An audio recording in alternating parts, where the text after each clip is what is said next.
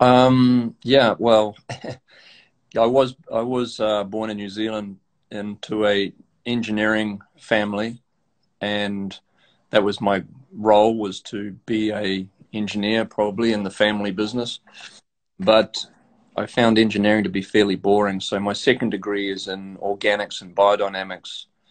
Back in the early 80s, that was not even called organics. Organics wasn't even a word. We called it companion planting and double digging and things like that. But while I was there, I met a viticulturalist, which I didn't know what a viticulturalist was, from Australia. So I ended up going to Australia and did a degree in viticulture. And then I ended up doing a postgraduate in enology in Roseworthy, which is in South Australia. So I lived in Australia for 5 years, came to California for the first time in 1989. I was a winemaker, assistant winemaker at a winery called Babbage Winery in New Zealand at the time. Okay. And then I went to Chile and was the first winemaker for a winery called Calaterra.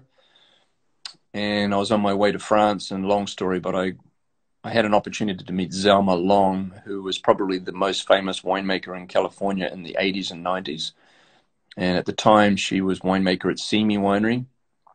And she called me and offered me the job as winemaker. And Wow. I stayed for, I was 27, and I stayed for 14 years. But my big break really happened in 92 when LVMH, who owned Simi at the time, made me the still wine blender for the US. So I started traveling to Cloudy Bay, Cape Mantel in Australia, Ruffino in Italy, Terrasses in Argentina, and Roses in Portugal. And that's sort of how I got started into what I do today.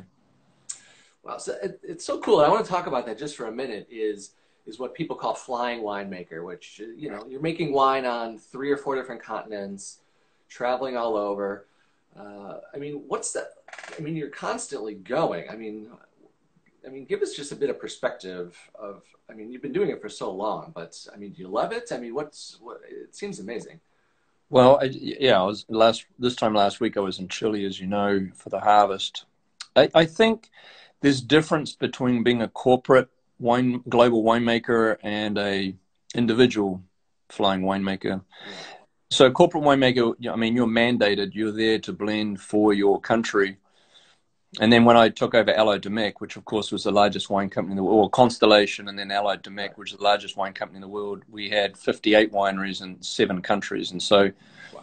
that was a really big traveling job. And then we got bought by Jim Beam, so I did the same thing with Beam. And then in 2008, when I went out on my own, we were purchased again by Constellation, but I decided to go on my own. So now when I travel and consult, it's much more, it's hard to describe. It's a real cultural thing. I get as much out of the consulting as hopefully my client does.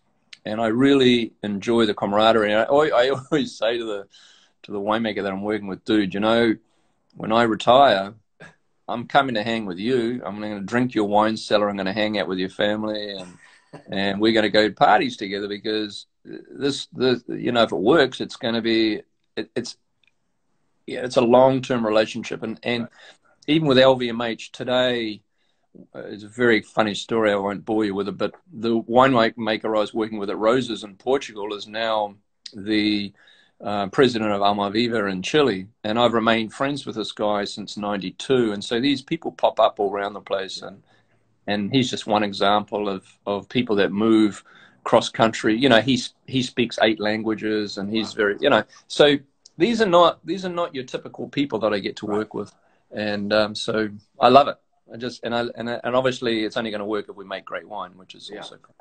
Exactly. So tell us where are you currently making wine under your own label? So obviously we have Northern California, but where else?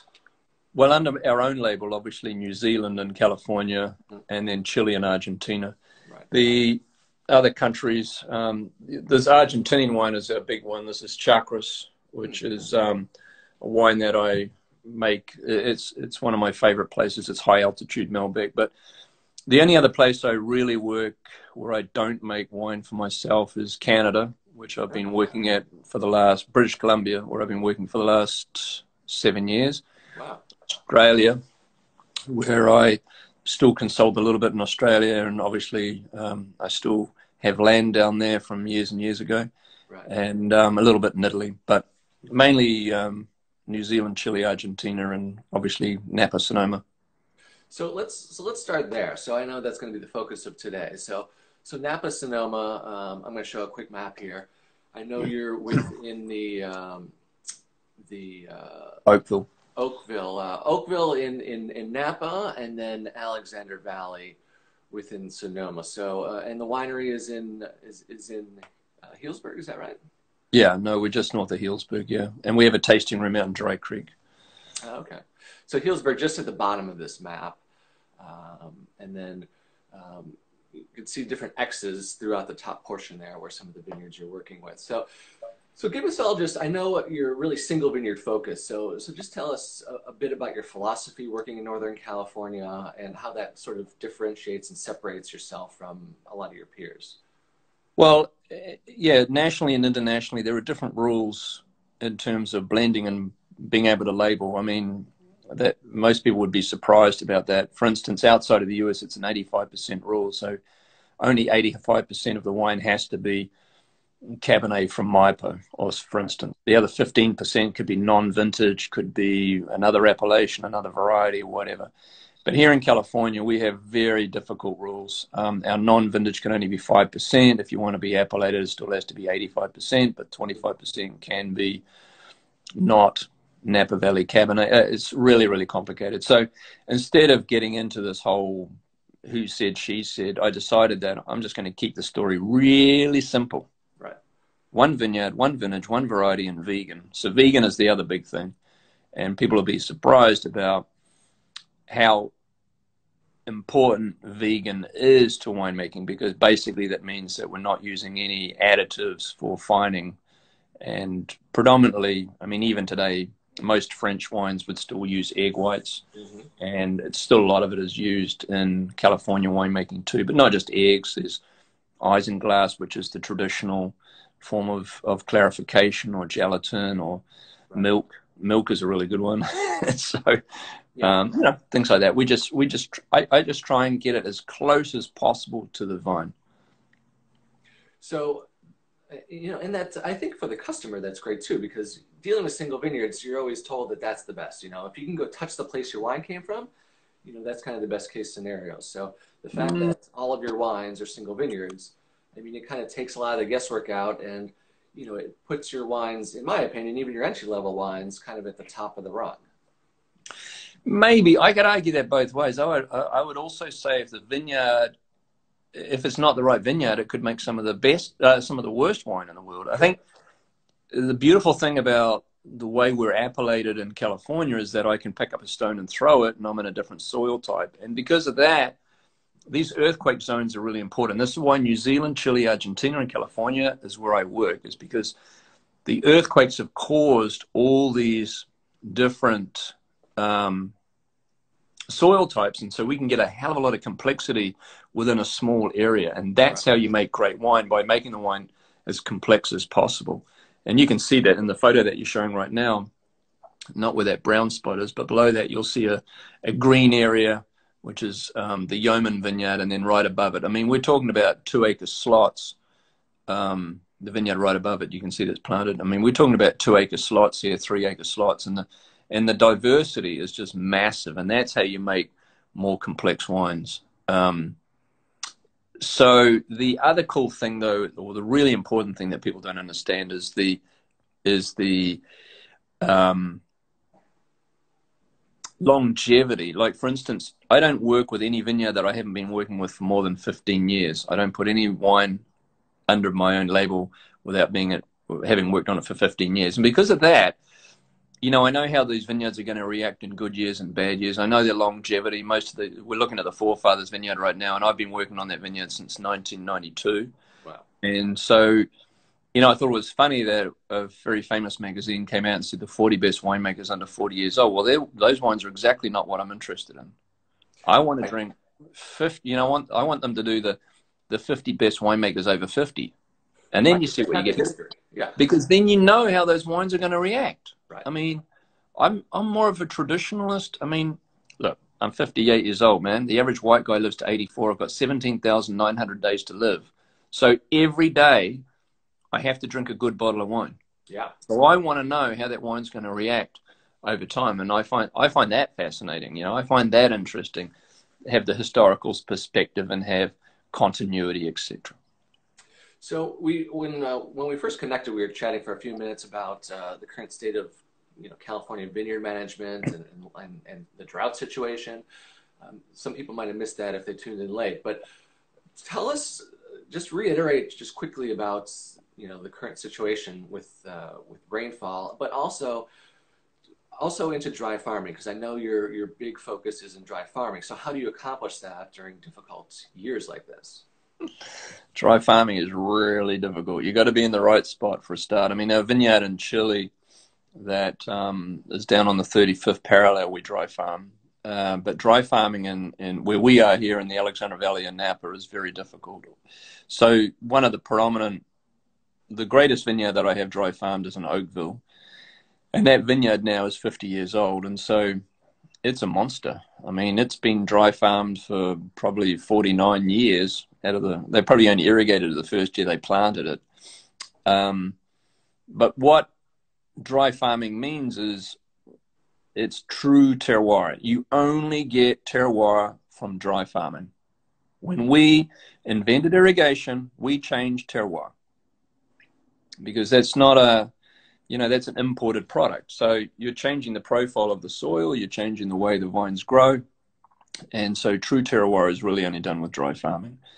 But the drought here is significant. And certainly if you look at, the 15-year average, which is what we look at, it's phenomenally dry. If you look at over the 30-year average, which is the other step, we're looking even drier. So this Lone Tree vineyard you're looking at now is dry farmed. You can see there's actually a black hose under those vines. Yeah, I can see hanging there. But we haven't turned that. That vineyard has not had water for 12 years now because we just don't have water. And but the reason why that vineyard works is that mountain that you see in the background there, that's Mount St. Helena, and we're facing east. So you can see that this vineyard is exposed in the morning and has no sun in the afternoon. So that's one way that we can mitigate the amount of water that is needed on this vineyard.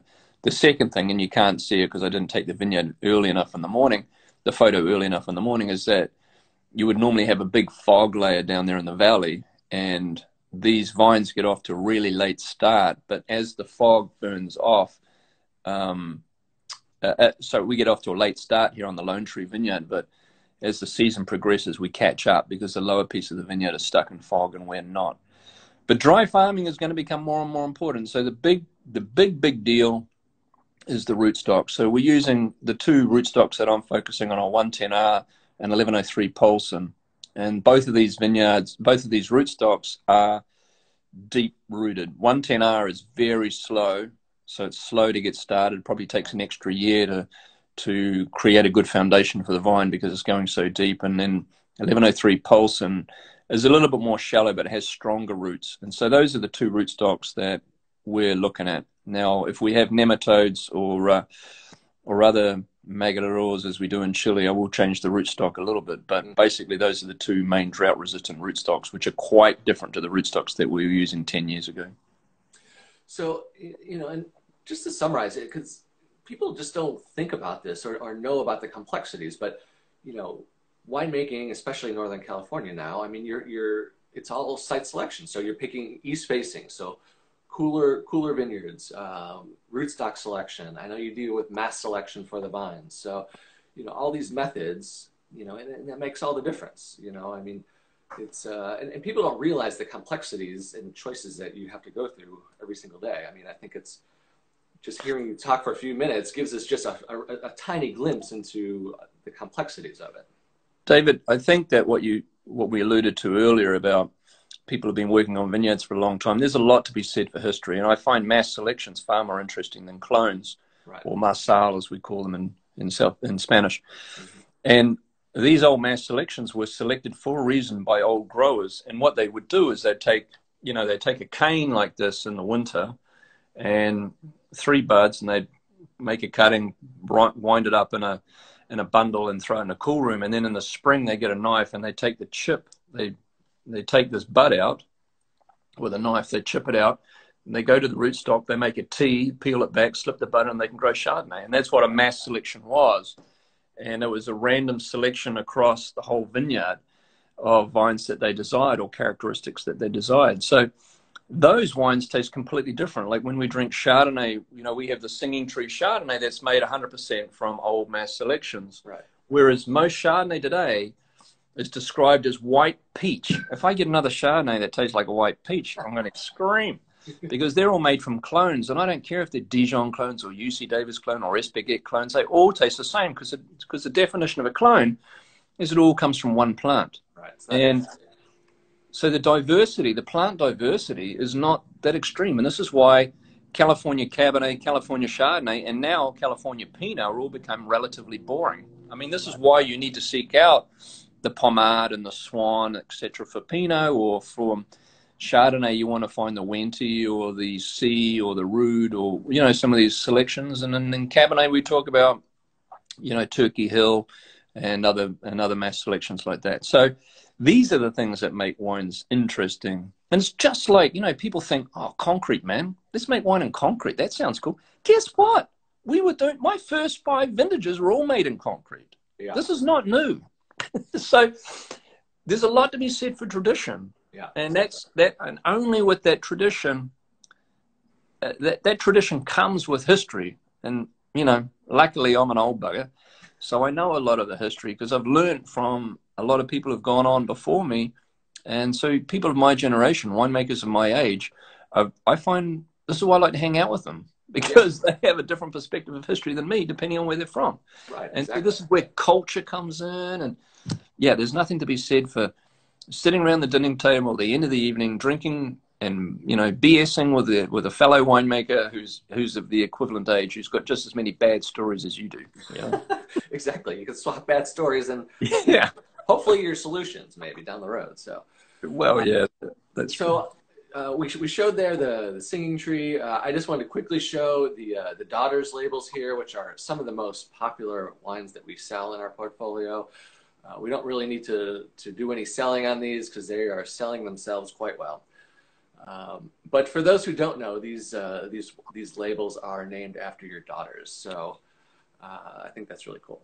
Well, not really. The daughters participate, and this has been a real blessing for a father to work with their daughters, because those fathers who are watching understand this, that daughters can be a little bit difficult, especially between the ages of 13 and 19. And so as we have an annual photo, these are in some of our dogs there, you see. But I don't make wines with my sons, but I make wines with my daughters. And Chelsea is the one on the back left there in a black singlet. She was the first one. And I was explaining to my children back in 2000 that when I was living in Chile, when Pinochet was in power, you know, he was the dictator. He could cut oil, electricity, food, whatever. So he'd often cut power off. And so I was explaining to my children, you know, you can make wine without electricity. So each year we make a barrel of wine called 5 Gold Hands, meaning Goldschmidt Unplugged, you know, wine without electricity. Yeah, so we still make that 1 barrel a year. And Chelsea in 2002 said, you know, can I make wine with you? And so that's how we got started. So we started making wine from that vineyard that you see the kids standing in right now. And Chelsea's the second on the left there. Yeah, that's how it got started. And then Catherine wanted to be involved. And then finally Hillary. And so they're each different. Chelsea's the Merlot. Catherine and Hillary are both Cabernets, one's from the Alexander Valley and one's from Oakville. But you'll notice the label on the left there, Catherine, she faces a different direction to the other two. Ah, right. Because middle children, for those who are listening who are middle children, will deny this, but I find middle children very creative, energetic, manipulate the truth, etc. Now, middle children will deny that and say, no, we're the lovers, the glue, we're the peacemakers. Yeah, you're manipulating everybody. That's right. How you get that done. On both sides, yeah. Yeah. So when I'm in a public arena, no, she thinks outside the box and she's creative and innovative, etc. So that's why she faces a different direction. But the truth is she's the middle daughter. Yeah, exactly. Yeah, that's cool. And those wines are spectacular. I mean, they're just great examples, each one of their location. But I really want to get into a bit more on Yeoman and then Game Ranch. So tell us a bit about Yeoman. I think I have a map I'll try to find here in a second. But two labels, explain the difference between them and give us just a bit on the Yeoman. Well, we do two wines. We do one's called Yeoman, one's called Game Ranch. You've got the Yeoman up, and here's the Game Ranch. It's got it's a black label version. And we started these two wines because of a historical tasting that I did in 2000 with 72 sommeliers, and we had 5 winemakers from Napa and 5 winemakers from the Alexander Valley, 10 wines on the table, 72 somms. Each winemaker spoke, and then we asked the 72 somms to pick the 5 Napas from the 5 Alexander Valleys, and guess what? Not one sommelier could do it. Wow. And we did a follow-up tasting. We did Merlot versus Cabernet, and the sommeliers couldn't pick the 5 Merlots from the 5 Cabernets either. So I don't know how wine writers do it every day. It's spectacular. Anyway, so I make 2 wines exactly the same. Now, these are not normal wines. Okay, so Yeoman that we were originally talking about, Yeoman is one of the oldest east-facing hillsides that I know of in the Alexander Valley. I've been in the Alexander Valley now for 32 years, and the Yeoman Vineyard is the bee's knees. And it's a special site, and so you can see that it's a terrace, old vine, sandy loam, gravelly loam soil, and yeah, just a spectacular vineyard. And then over in the Napa Valley, we have an east face. There's only one knoll in all of Oakville. You've got Touton to the west and Pritchard Hill to the east, and there's not one hill in the middle of Oakville except for this one. So we are the east-facing slope on that little hill right in front of Plumjack and Groth, and behind us is Tench and Screaming Eagle and Silver Oak. So these are not special vineyards. I do them side by side. I normally pour them blind to the prospective sommelier when I'm out on the road and ask them to pick. I pour them 3 glasses, 2 of one and 1 of the other, and I ask them to pick which 2 are the same. Believe it or not, 75% of them get it wrong, and then I ask them which one they like. They normally like the one on the right, and I unveil, and it's always the Yeoman. So, yeah, people don't let other people tell you what to drink. I mean, there's only one person in the world that knows how you taste wine, and that's you. And that's the same thing with you know, when was the last time Robert Parker sat down and had dinner with you? I mean, and you've got to understand the culture and where you live and who you're with and where you are at the time of drinking, because all of these things influence how a wine tastes. But Yeoman is really classic. Alexander Valley is red fruit, good acidity, you know, red berry, blue, black cherry. That's the Alexander Valley profile. And Napa Valley tends to be black cherry, plum. So you get a darker fruit element with Napa. So I find the Yeoman is spectacular because you get more black fruit with the Yeoman purely because of the age and of the exposure. But when I'm having dinner, I always drink Alexander Valley because Alexander Valley always has better acidity. You know, we have lower alcohol in the Alexander Valley typically because we pick earlier. Napa Valley is hotter than the Alexander Valley. So I typically pick the Alexander Valley after I've picked Oakville. And then the really special wine is that black label. We call it Plus, so Game Ranch Plus and Yeoman Plus. And on the front label, it talks about 4 of the things that are uniquely different. And so it says topography, harvest, the technique, and how limited it is. So we make 4, 5, 6 barrels of this wine in each year, and I only ever end up bottling 3 or 4 of them. So usually 100 cases of each. But if you think about the best value Oakville in the market, you've got Oakville, you've got Game Ranch up there. Now, the best value Oakville in the market is, as according to Suckling and the Wine Spectator, of course, is Hillary. I mean, you can't beat an Oakville wine for $55 retail. The third best value wine in all of Oakville is Game Ranch. And I bet you the Plus at $150 is still up there in the top 10 best value wines. So even though it's one of my second most expensive wine that I make, it's still an awesome value when it comes to comparing against the rest of Oakville. The 4 differences, well, mainly the main difference that's easy to explain is it's complicated, but the main difference is it's the outside rows of the vineyard, because the outside rows receive more water, therefore they've got more vigor, and they have less crop. Because of the vigor, they blow flowers so that not all the clusters form. Gotcha. So when I bring the wine in, I can extract it a lot more aggressively. So it's maximum extraction on tiny, tiny berries at low yield.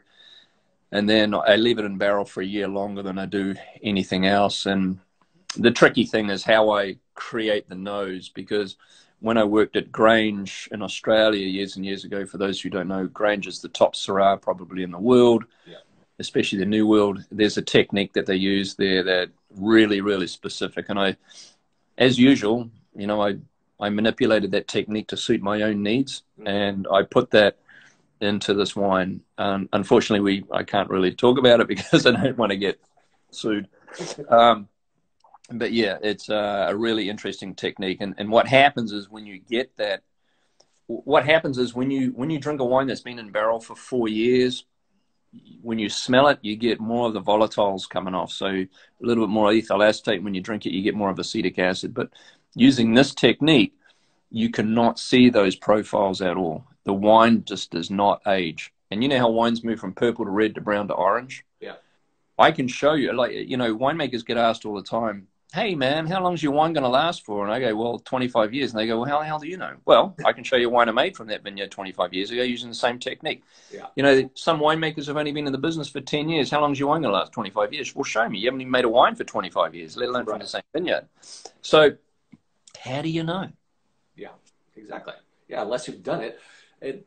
But that's what's so cool to me is that, you know, your wines are just unique, but they have, you know, just such life. Even with you know, I think the pluses are like 40 some months in barrel, and it just doesn't show it.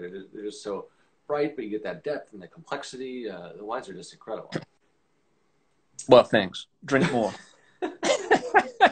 I'll take a mixed case. You can send it on down. Yeah, drink more and post more. I don't know. Yeah, it's hard. You know, the funnel for distribution is really tough, and that's why I'm very honored to work with Touton. I mean, they are one of the few, you know, family distributors that really get it. I mean, Touton is hot, man, and I love being friends with you guys, and it's been a young relationship of about 8-9 years now, but it's a great relationship, and I can't thank Touton enough, because for mid-sized companies, I'm being generous, and then I'm a mid-sized company. I'm more small than I am mid, but we are in the 3-tier system, which a lot of my friends, unfortunately, are not anymore due to COVID.